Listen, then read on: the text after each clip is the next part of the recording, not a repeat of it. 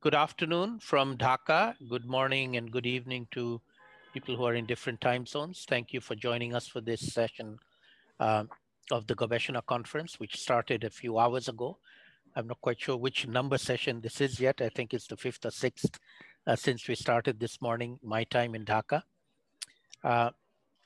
This particular session is a Heart Talk session with the Right Honourable Anne-Marie Trevelyan, Member of Parliament of the UK, who's with a Minister for BEIS. I'm not quite sure exactly what BEIS stands for. Maybe she can tell us what the acronym is for. But I know her as the Adaptation and Resilience COP26 presidency person, and so it is in that capacity that she kindly agreed to give us some time here today. And we thought we'd structure it as not a very hard talk, but a sort of interview type arrangement where we can get to ask questions, and hopefully she'll be able to put our thoughts at rest in terms of how the adaptation, particularly the locally led adaptation issue, which we are very concerned about, will be dealt with in the COP26. So we are very fortunate to have Aditya Bahadur from IIED, International Institute for Environment and Development, as our moderator. So it's my pleasure to hand over to Aditya and to thank Anne-Marie for being with us here today. I know that you're extremely busy, and we do appreciate you giving your time to be with us. Aditya, please go ahead. Thank you very much for that very kind introduction, Salim Bhai. A very good morning, good afternoon, and good evening to everyone who's joining us today. We're absolutely delighted that the Right Honourable Anne-Marie Trevelyan is joining us today for this lively talk show style interview session on adaptation policy and finance. As Salim Bhai rightly said, she is the international champion for adaptation and resilience for the COP26 presidency. She's also the Minister for Business, Energy and Clean Growth. So really someone who's in the eye of the storm when it comes to key topics of discussion around climate and development. Minister, a very warm welcome and thank you for joining us today. Thank you so much for having me. It's an absolute pleasure to be here, and it's so wonderful to see the Gobeshona Conference really kicking off so successfully. I'm looking forward to following it as the week progresses. Wonderful. Just wanted to begin by asking you, tell us a little bit about what the International Champion for Adaptation and Resilience does or is expected to do. It's a very good question. It's one of the longest titles I think government has come up with. It's a really important part of the COP presidency family team. I think one of the challenges that we all accept is that whilst the Paris Agreement has provided the foundation from which the whole world has agreed that we need to really move forwards and solve the mitigation challenge so that we stop putting greenhouse gases into the air, the reality is that for so many countries, that isn't their key challenge. Their key challenge in dealing with the climate change global emergency is that they are suffering from and can see more climate shocks coming their way. And as part of the three pillars of the Paris Agreement and obviously how COP26 will run, we have the mitigation challenge, we have the finance challenge, and we have the adaptation challenge. Prime Minister Boris Johnson was absolutely clear that for him and for the UK as the COP president, this is an absolutely fundamental part of what we want COP26 to be about, is to really get to grips with that adaptation question and to move forwards that agenda. So getting the financing right, but so that those countries who are most susceptible to climate shocks and least able to tackle them without the world's support, have their voice properly heard, and that we rebalance between those three pillars to make sure that adaptation and resilience is a central part, not only of the COP26 conversation, but of the delivery that comes out of that. Right. So I've got the wonderful opportunity, really, of being the champion for all our developing countries who need that support and who have, I think, in the past felt that there wasn't a strong enough leaning in on this part. So it's a really exciting role. And one of the challenges at the moment, of course, with COVID is that I can't get out and about as much as I would like in a physical sense, but opportunities like this to talk to all of you through the virtual world is at least a way to make sure that we are really engaging in this conversation. So I'm glad you mentioned delivery in your opening remarks, because that was going to be my first question on, could you outline a few key outcomes on adaptation and resilience that the UK is expecting from this summit? And tell us what steps you're taking to ensure that the conference results in tangible gains, as opposed to merely eliciting more pledges that don't really come to life. So I think those are two incredibly important questions, and they're at the heart of the matter, because I think we're really clear that we need to move to implementing the Paris Agreement. I think of it like a house. The Paris Agreement was putting the foundations in the ground, and without those, the house would not have been stable. But we have those, but now we have to implement them. And the world can't wait. We have to get on with doing that. So we're absolutely committed to using our COP26 presidency to encourage much greater political ambition, better tools, better finance tools, and a coordination and a commitment from all those countries across the family to build resilience through support to practical adaptation and disaster preparedness and response, so that we really are getting ahead of the climate shock risks. So at a practical level, we're going to be developing activities to deliver on adaptation, to avert and to minimize, as well as addressing those loss and damage questions, so that we can build resilience to climate change and climate shocks by pressing for both additional and, I think really importantly, more accessible financing, encouraging and facilitating those adaptation programs and that disaster preparedness and response planning, which will then, it'll then integrate, I think, the international with the national action, so that we're really reliably delivering assistance for those countries who need it most. So as the COP presidency, we're going to be working really closely with all those countries to ensure that the focus is on action. Commitments and pledges are really important. Clearly, they're the first step, but our role as president is going to be ensuring that they turn into action. So I've got the amazing role and the challenge of driving that absolutely relentlessly between now and COP to make sure we deliver. So can I ask, COP is already delayed by a few months, so there's obviously a logistical challenge that you've already been facing. But tell us a little bit about what are the main sticking points and challenges that you feel that you're experiencing in this round of discussions and negotiations. What are some of the hurdles that you have to overcome? What are the key roadblocks that you're facing, and how are you planning to overcome them? So, as ever, this is it's a complex discussion, this one, and I think our focus is really moving to the implementation of the Paris Agreement. That's always at the front of our minds, and I think how this can be done is largely agreed. But I think what's really crucial is to ensure that countries come forwards both with ambitious greenhouse gas reduction pledges, where that's important for as their contribution, but also plans to deliver adaptation and the ways that they know in their own nation space how to avert and to minimize the impacts of climate shocks and how to address loss and damage. And I think this, I don't think there's any question that this will require more funding and, as I said, better access to that funding. So that is one of the challenges. So it's about ensuring action and really understanding the progress we're making, both in mitigation, obviously, but also in adaptation. And I think there are discussions on the mechanics of reporting and communicating progress on both adaptation and mitigation that we need to continue to work on. So I think, me, but also the team who are, working in the detailed space are really looking forward to building on the work of COP25, including delivering on the mandate of the Santiago Network on loss and damage, where I think there is work to do in order to agree to how it will actually operate. But I think that's a really important next step so that we can get on with delivering. Can I check if you're finding that that the outbreak of COVID-19 across the world has sidetracked some of these conversations on adaptation and resilience, is creating additional challenges for you? Or is it opening up new opportunities in these discussions because people are realizing that risk is ever present and you have to deal with it? And dealing with climate also has co-benefits for dealing with COVID. Any thoughts on how COVID-19 is interacting with your agenda?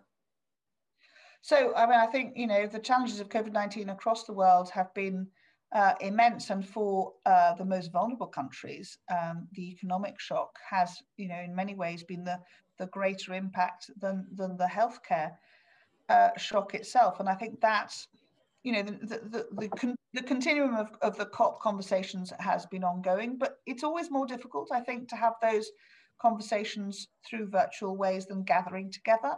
And I think the negotiation teams would all say that it's just that much more difficult to really get to grips with it all. But I think it hasn't stopped the willingness. There is a sense embedded across all parties that actually this is not an issue that we can put on the side while we deal with COVID, and actually that shock that it's caused gives an opportunity as we rebuild our businesses and our economic growth in a better way that is, you know, as the Prime Minister here says, building back better, building back greener, but in a very real sense, using, you know, this shock as an opportunity to steer all our economies into a greener and more resilient place, so that as we invest, we are getting that right. Yeah. So, in you know, when you were talking a minute ago, you mentioned that one of the things that you're driving towards is additional and accessible finance. But as you're aware, 11 years ago at COP15, industrialized countries pledged to provide $100 billion every year to developing countries for battling climate change and building resilience by 2020. We are obviously now in 2021. And there is very little faith that this target is being met. As the champion for adaptation and resilience for COP26, what measures are you taking ahead of this summit to help meet this target? This is such a critical issue, isn't it? And, you know, the reality is the international community must deliver on its commitments. And we need to find ways to get that really on track and visible. So I think as the COP presidency, we've been really clear that we must deliver for those that are at the front line of climate change and collectively honour that 100 billion commitment. So we'll continue to call on donors to demonstrate that required action now. The OECD estimates that just under 80 billion of climate finance was mobilised in 2018, which is an increase on 2017. And recent independent analysis of scenarios for 2019 and 20 does suggest that the impact of COVID-19 will have made it increasingly challenging for that 100 billion to have been met last year. But, you know, I think we remain optimistic, and obviously we will continue to be focused on that. Like all these things, there's always a delay, isn't there? So whilst the final figures for 2020, I don't think will be fully clear until 2022, developed countries really must demonstrate now that they will scale up that climate finance to meet their commitments.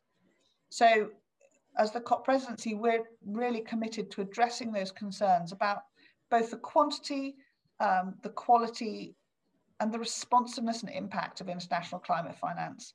So we've recently published a paper here in the UK outlining our COP26 priorities for public finance, which I would encourage, you know, all the viewers to read. It covers across that breadth. And I think closely linked to this is the predictability of future finance flows, which of course is supporting developing countries' planning processes. And that's so important that we get that right. So the UK has called on all climate finance providers to offer clarity and predictability on those future levels of support, including in their Article 9.5 communications through that reporting mechanism.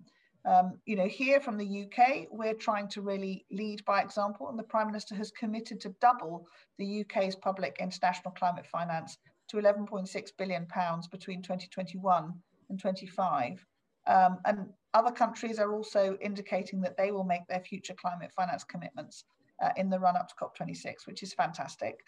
So we're really urging all developed countries to be as ambitious and forward-reaching as possible. But I think that predictability, so that developing countries can really think through how they can make those investments to help their countries become more resilient, will be really important.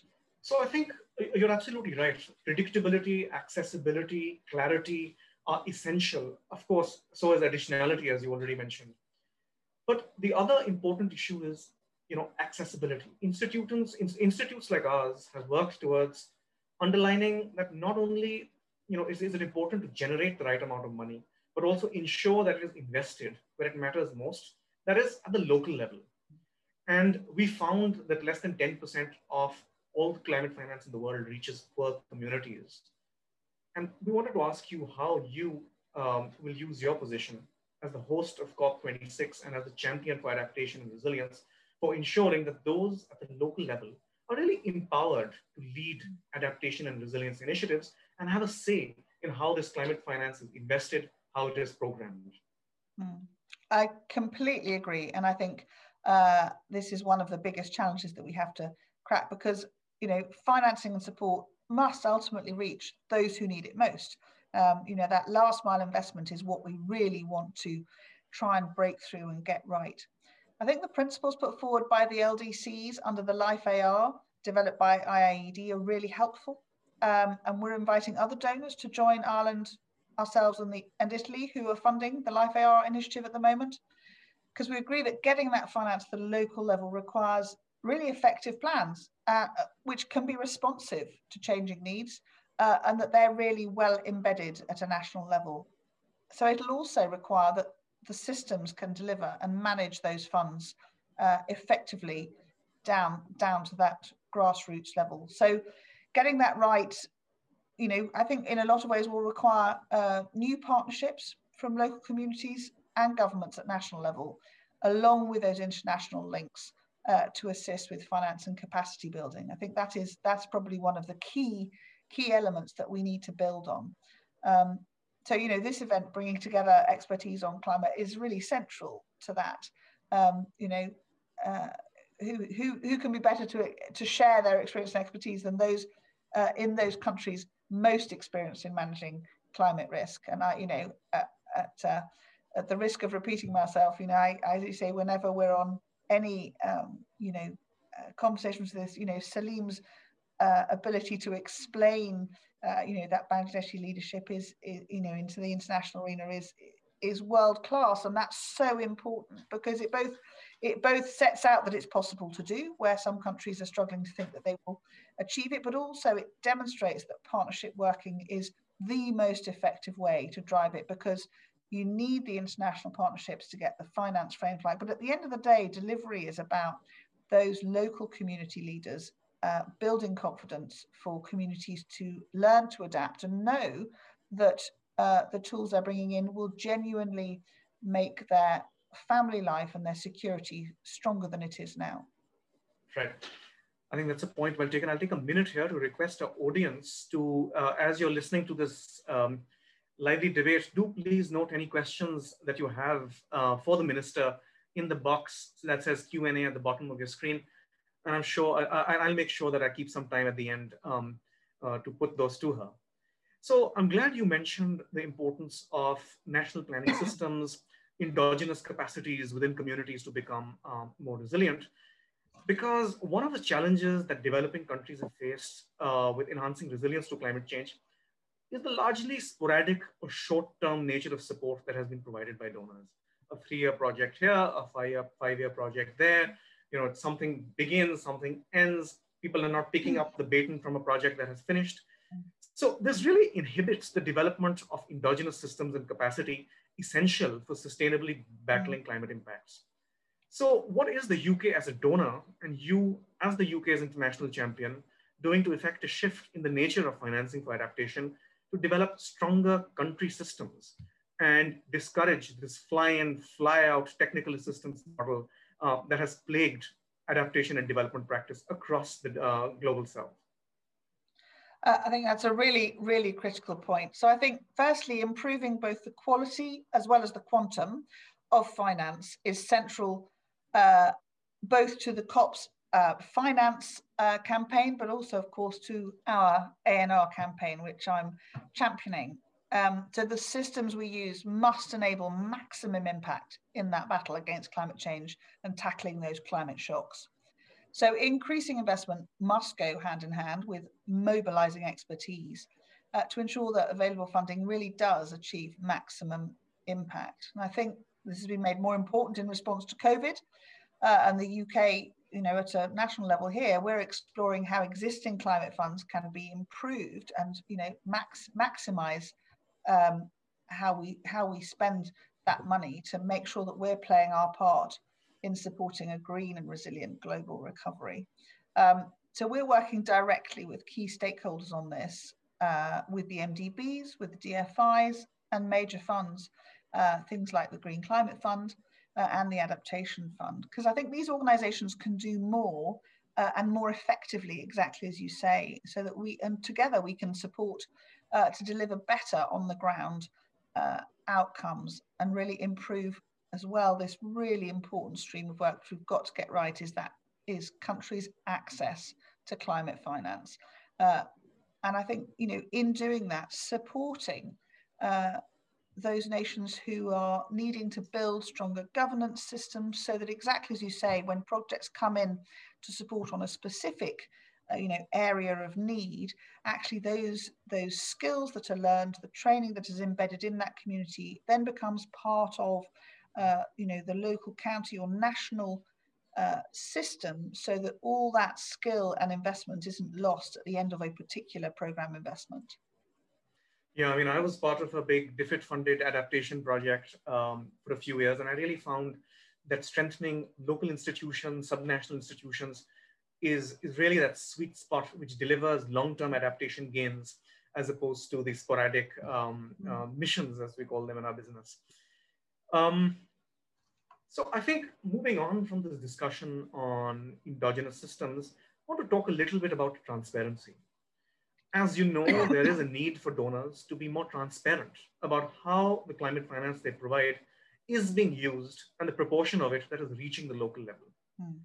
Again, what are you doing to advocate for greater transparency of climate finance, both where, how donors may be investing this finance and at what level of governance it's being invested? Because currently I can tell you from our own research at IIED that figuring out how much money reaches the local level is very arduous, very difficult, and shrouded in all kinds of mysteries. Tell us a little bit about how you're doing, what you're doing to push the transparency agenda ahead of COP26.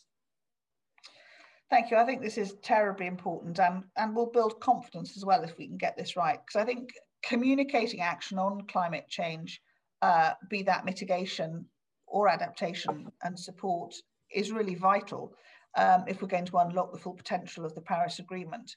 I know that at COP24, where parties adopted the overarching guidelines for a new enhanced transparency network, there was that real focus on greater requirements for the disclosure of information, including on that transparency of support. So COP26 is mandated to try and finalise those specific details of the framework's implementation. And as the COP president, the UK is committed to working together with all parties to really get to grips with and agree those final details, which then will allow enough time for robust implementation. The Paris Agreement also requires all donors to provide forward-looking communications on their climate finance plans. So we've been using our presidency engagement to encourage these to be as forward-leaning as possible. I think coming back to that earlier question of needing to provide that, that longer-term stability, not only in finance frameworks, but as you say, in the transparency, will help enormously, I think, for countries who don't feel that there's enough clarity there to see where they can get support in the long term. Yeah, I guess the obvious follow-up question to this is that we imagine that your position as an advocate for change in this regard will be strengthened if the UK is able to demonstrate its own commitment to transparency and to supporting locally led action for adaptation and resilience. Can you give us one or two tangible examples of how the UK is doing this now? Absolutely. So I think one of the key ones, and I'm a great champion of it, is the fact that we are supporting the LIFE AR program, the Least Developed Countries Initiative for Effective Adaptation and Resilience. Honestly, it's almost as long a title as mine, isn't it? LIFE AR, really spot on, because it's worked towards the vision of having at least 70% of climate change supporting locally led action by 2030 is absolutely spot on. And it's got that leadership from those countries who are the most effective. So it's absolutely the right way round to be doing business. So the UK is really proud to be supporting that programme. I think in terms of examples of, other examples of how we're doing this, I think, we engage with the World Resources Institute, the Global Commission on Adaptation and IIED in the ongoing development of those principles for locally led adaptation, with UK teams providing input and support to the refinement and application of these principles, including through the engagement at the Community-Based Adaptation Conference, which was in October last year. I think another really, really important one, from 2014 to 2019, the UK supported the BRACED programme, which stands for Building Resilience and Adaptation to Climate Extremes and Disasters, across 13 countries, where it was successfully testing a range of effective approaches for working with local actors to build those adaptation and resilience solutions. And I think the many lessons that were learned from BRACED, and they really were, are still they're being actively incorporated into ongoing FCDO programming and investments, so that we are, in everything that we do going forwards, will have that most effective framework of delivery and indeed transparency in how we're doing that, built into all our programming coming out of the UK. Right. No, that's really interesting. Thank you for mentioning these tangible initiatives. And as someone who was part of BRACED, I know that it really pioneered some new approaches of working with local communities across South Asia and Sub-Saharan Africa. So turning to one of my last few questions before we go to the panel is, what are your top 2 or 3 asks on enhancing adaptation and resilience from the delegates and negotiators that will attend COP26? I'm only giving you top 2 or 3. I was going to say, I've got a long list if you've got all day. I think, but it's really important. And I think, all of those of us who work in the political arena know that if you want to have success, you want 2 or 3 key things which you can really drive forwards and make sure that, nobody can say they didn't know what they were. So I think firstly, I really want partners to help us to identify practical action that can be taken to increase both the accessibility and the impact of climate finance, and obviously, speaking personally, particularly in the adaptation resilience part of the whole. I think for both providers and recipients of finance to make progress on these actions in the lead up to COP26. So as I said, we've referenced this in some detail in our recently published paper outlining our COP26 priorities for public finance. And I think that's a key one that we want to really embed in everyone's thinking, so that it's absolutely part of how we go forwards. I think secondly, I also want those countries which haven't yet come forwards with clear adaptation plans for them to start the process to publish a NAP, a National Adaptation Plan, and for those that do have them to come forward with the adaptation communication. Because not only does this help, talking as we were earlier about helping countries to embed their thinking about, they know best what the issues are, what the climate shock threats are.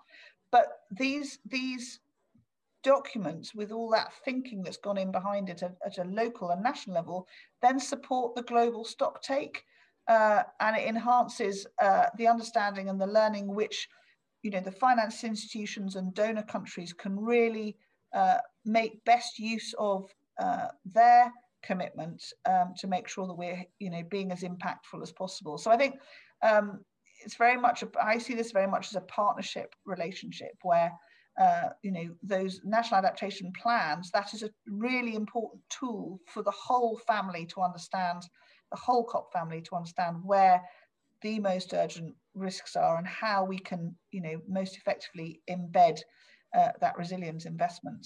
And so I think thirdly, there are challenges which exist for, many countries in actually taking these actions. So I really want to understand what they are at a country by country level, and what needs to be done to overcome them, and make sure we really draw together the expertise that exists, elsewhere across the COP family, to make sure that we are supporting those who need it most. So I'm a very practical person. And I think that's what we need now. In order to build our house on those Paris foundations, we absolutely need to be working hand in hand with each other to get that right.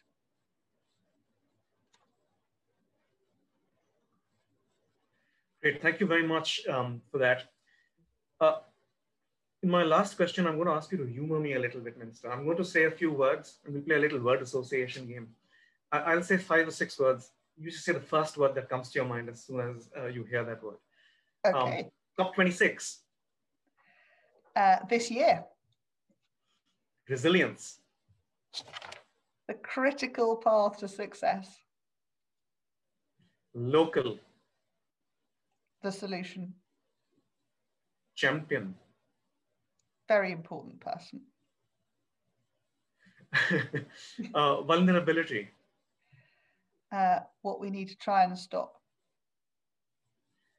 Finally, transparency. Much, much more of it. Fantastic. Thank you so much for your answers to these questions. I'm going to turn quickly to my panelists because audience questions are still streaming in, so I want to make sure that we keep 5 or 6 minutes at the end for those.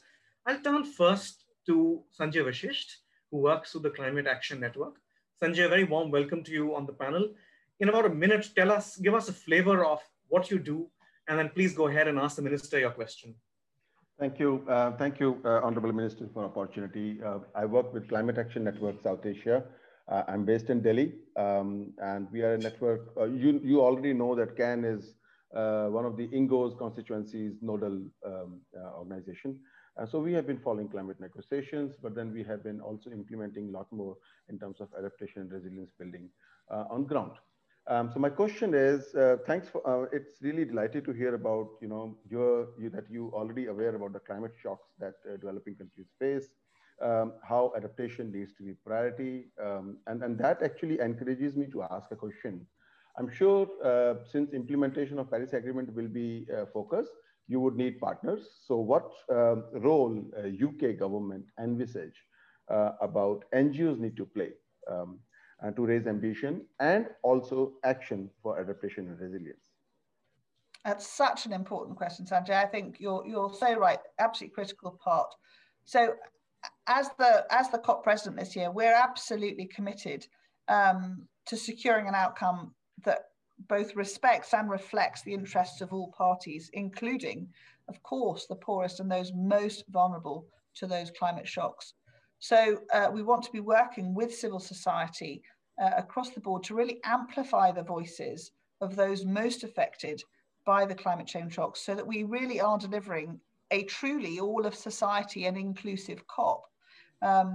As part of our civil society engagement, obviously we're working with NGOs, Indigenous peoples, lots of interest groups, trade unions and faith groups to really make sure that we're hearing all the issues which affect different communities in so many different ways, not only physical communities, but all those communities that hold our societies together.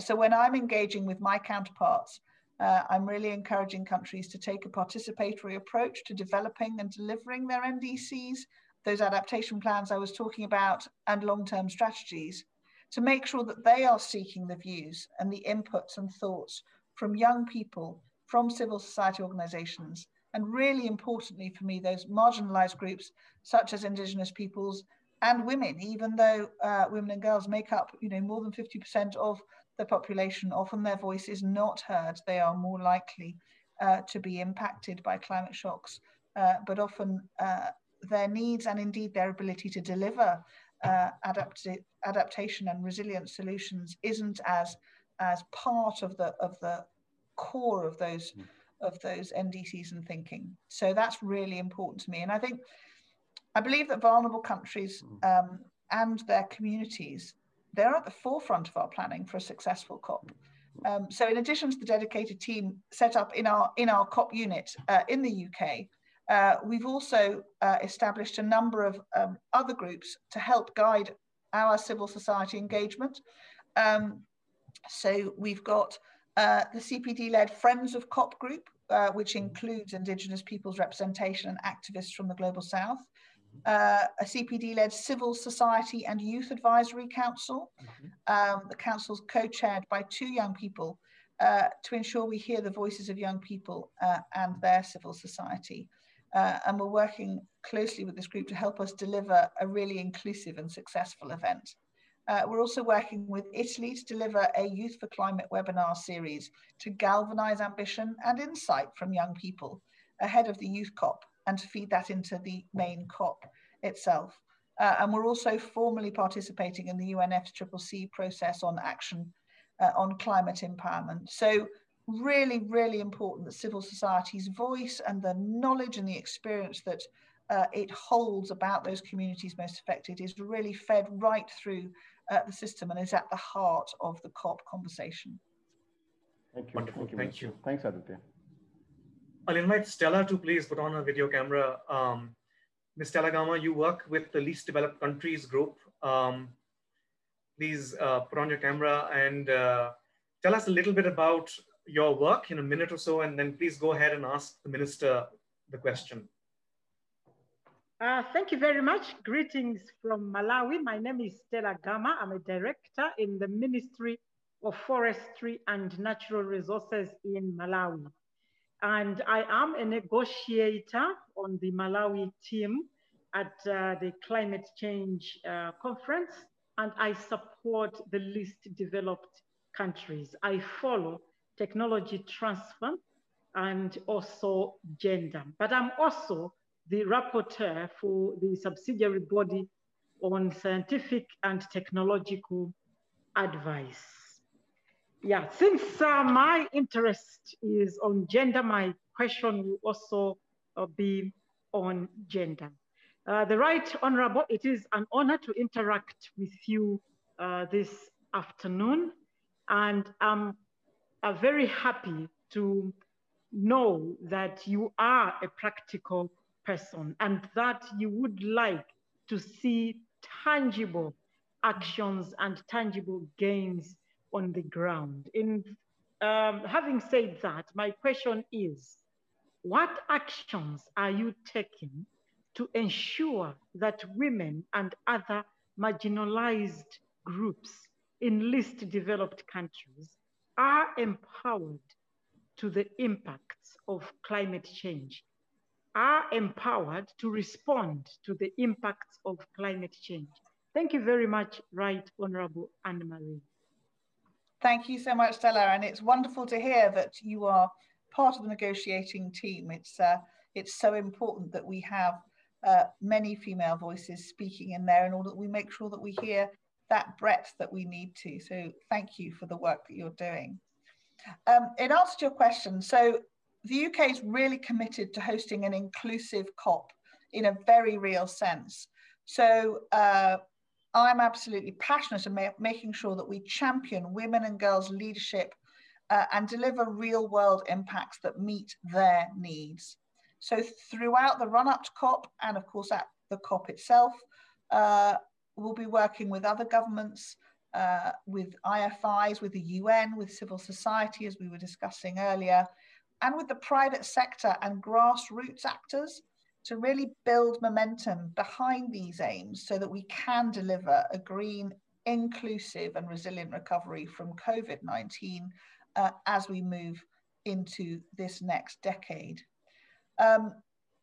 So really important to me, and I've asked the COP President Delegate to make this a real focus, is that we really press the implementation of the GAP, the Gender Action Plan, which was agreed at COP25, and that we call on all countries and all those other actors in this huge challenge to develop gender responsive climate policies, plans, strategies, and actions right through to things like the adaptation communications and the NDCs. I think it's absolutely vital that these are become embedded thinking. So I really want to push for a strengthening of the leadership and the meaningful participation of women and girls in climate action. So this will include using UK funding to really level the playing field between men and women within international climate negotiations. And we're investing in the Women Negotiator Mentoring Initiative, which is supported under the Climate Ambition Support Alliance. So you are clearly a walking example, and as your name suggests, a stellar example of the many more women we want to have in those roles. So we're going to be using UK events and consultation processes to really empower and amplify the voices of those whose views are often most marginalised, and really addressing their needs and priorities in the run-up to and at COP. And I'm also going to be calling for greater investment in the evidence base to better empower women and girls within climate action and to build their resilience, and for the use of disaggregated data by gender, age, disability to really inform climate action in a way that it hasn't to date. So there is lots to do in this space, Stella. I don't for a moment suggest this isn't a big step that we haven't yet cracked, but it's absolutely critical. And as I always say to anyone who'll listen, you can have the best men in the world, and there's plenty of those, but you're still only using 50% of the potential human capital that you could be. So we need to make sure that all voices are heard and that leadership is found from men and women across the board if we're going to have the best outcomes for our communities. Right. Thank you very much.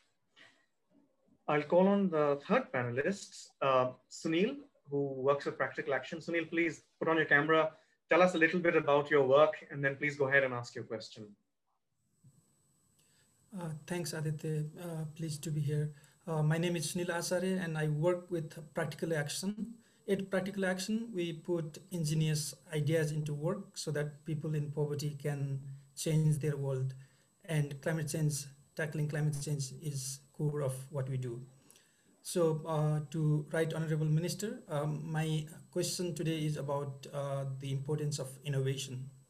The role of innovation in effective adaptation and building resilience of the communities in the front lines of climate change in the global south is undisputed.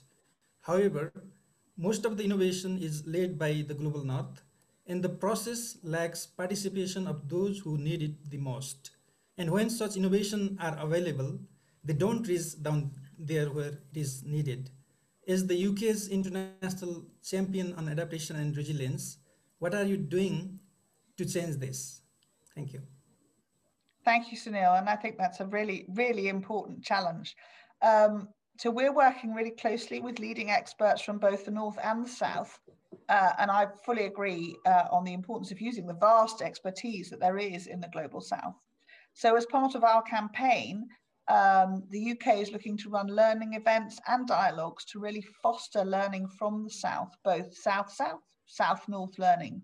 I think there's so much that can be learned from countries that have been experiencing the impacts of climate change for years.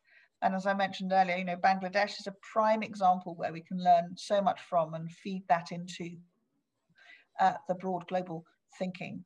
So I think crucially, actually, in my role, I'm listening as I meet with real experts from the Global South. I'm listening to what they have to say, really learning from this and making sure that learning is informing the action that we take as UK president, and offer the opportunity to feed that in a very practical way to make sure that we are getting the very best in the same way that we need women and men. We need the experts wherever they are, from whichever part of our planet they are experts in tackling the challenges of the climate shocks that we all face.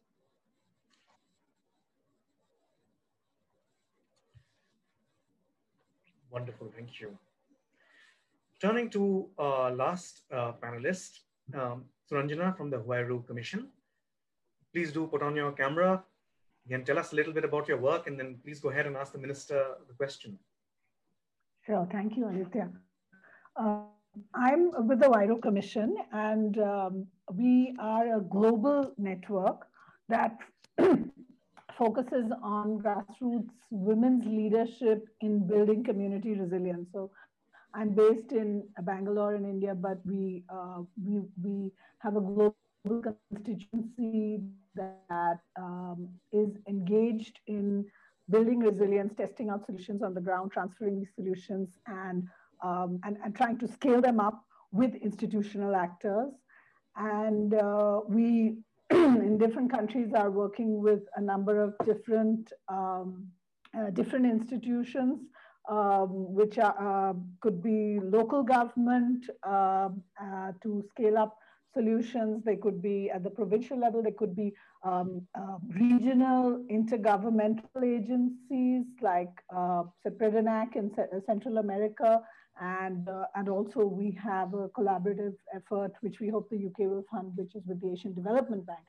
And but I think what we find is that despite this very large, important global constituency that has been doing work on these issues consistently for the last 10, 15, 20 years, this constituency of the most disadvantaged people who have very valuable knowledge, innovation, and solutions are still marginalized from not only the COP, but are not really on the national agendas in their home countries.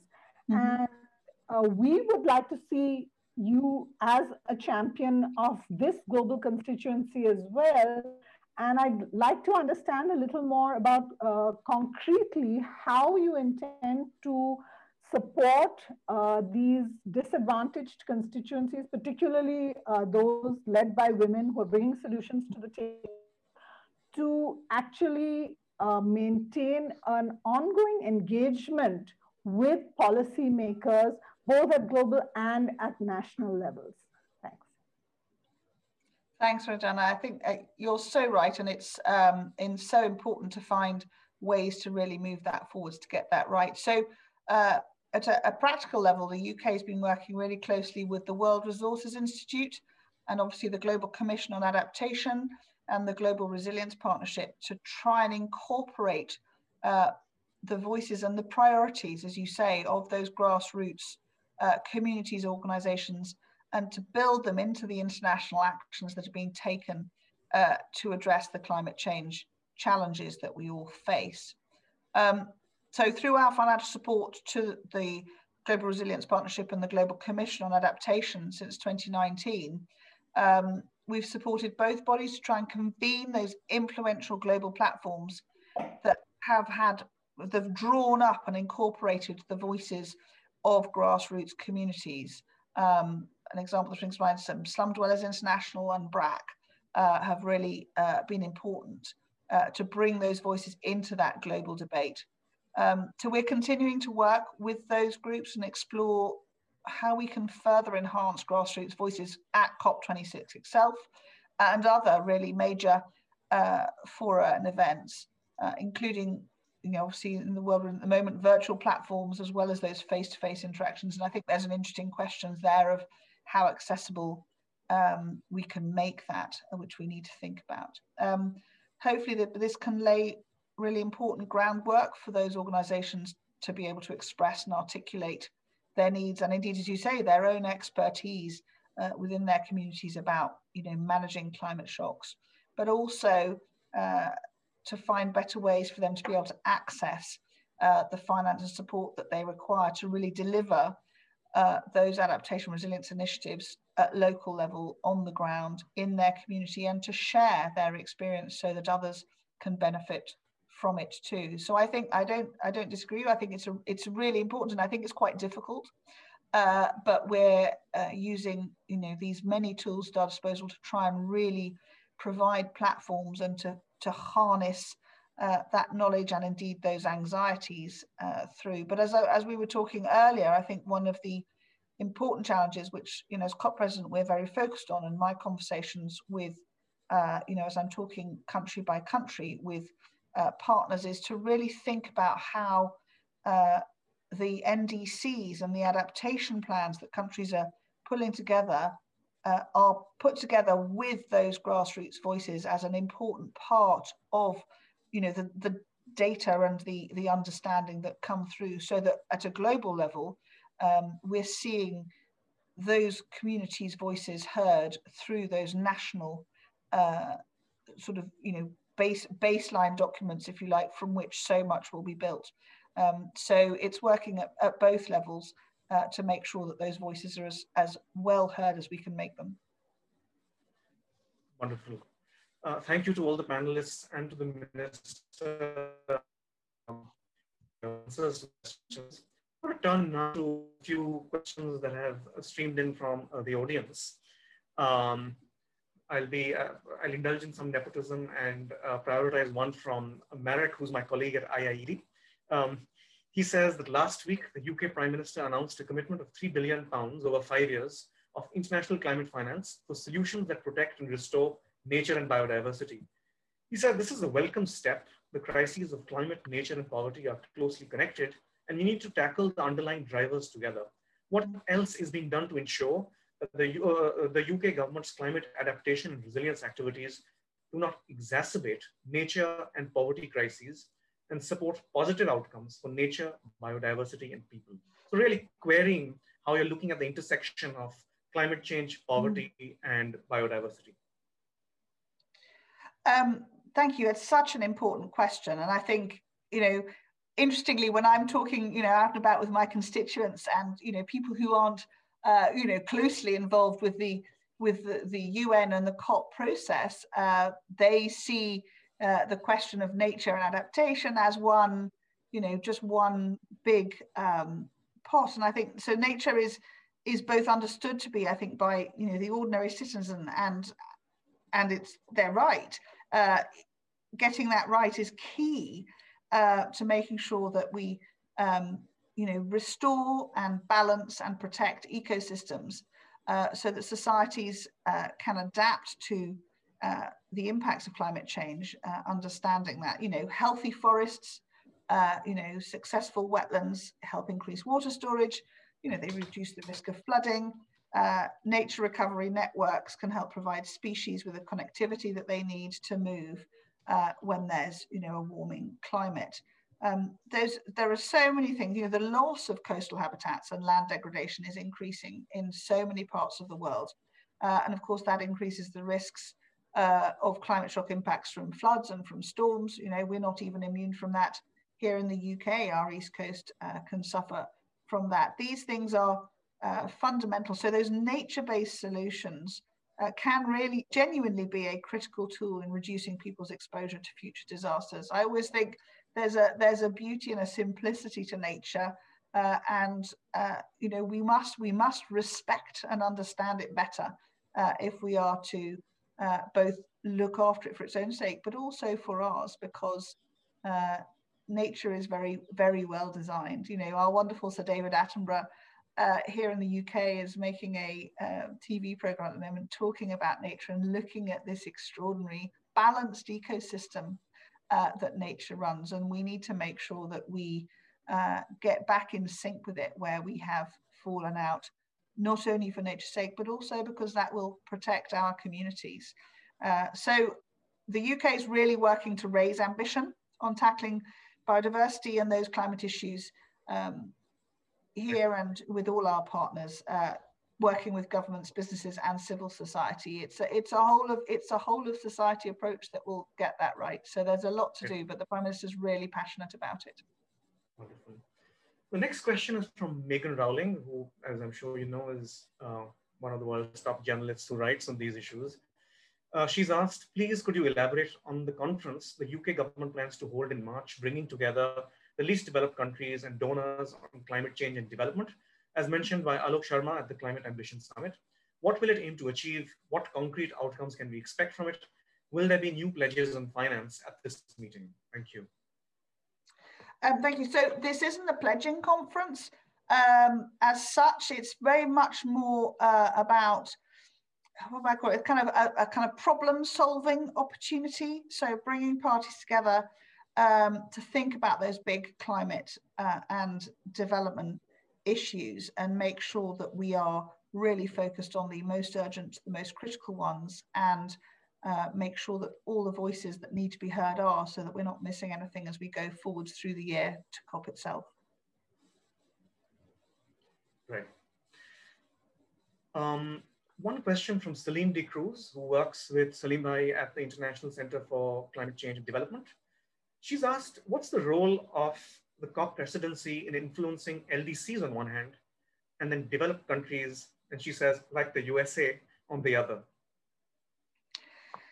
So yes, the great challenge of the COP presidency, and of course the extraordinary privilege, is that we have the authority and the passion to convene everybody's voices. I think as important as bringing the US and major donors absolutely into the central conversation about how we maximize our adaptation and resilience impact, is making sure that those least developed countries' voices and needs are genuinely heard.